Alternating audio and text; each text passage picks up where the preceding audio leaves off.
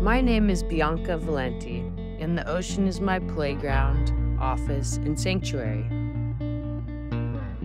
From the moment I first stood on a surfboard, I knew I had found my calling. The sea spoke to me and my soul. Growing up near the coast, the ocean was a constant. When I finally got the chance to surf, it felt like coming home.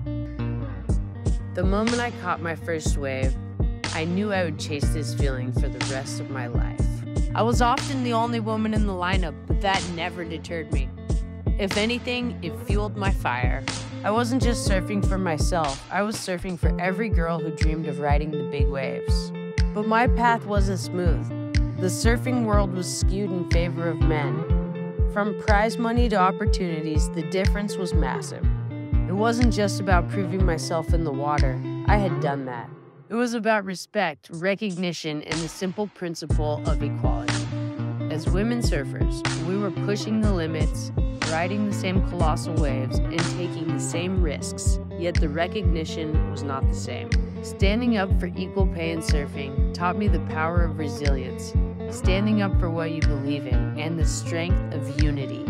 The battle for equality is far from over, but we've made progress. Now we can focus on riding the biggest waves, inspiring the next generation, and rewriting the narrative. As I ride each wave, I carry this mission with me. For every girl who looks at the ocean and sees all the possibilities ahead of her. After years of surfing, constantly battling the waves and the elements, I started having severe issues with my ears. The doctors were pretty clear. My ear canals were 90% closed, and they recommended surgery. The idea of surgery did not sit well with me. I've always sought natural solutions wherever possible. That's when a friend mentioned turmeric as a potential remedy.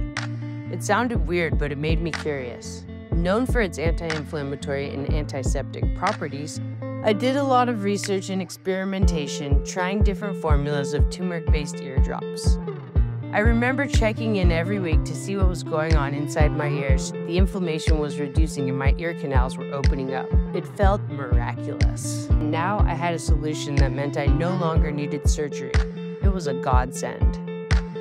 I soon realized that my dog, always with me at the beach and in the water, had the same issues. Many dogs face a constant battle with ear infections. Not just the dogs who live on the beach like mine.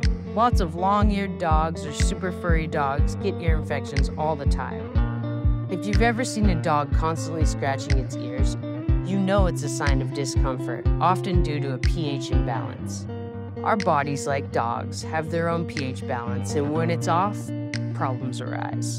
The eardrops work wonders for both of us, balancing the pH and providing relief. That's how Dog was born. So here I am. A surfer, an advocate, and now an entrepreneur, driven by my experiences, my passion for nature, and my love for dogs.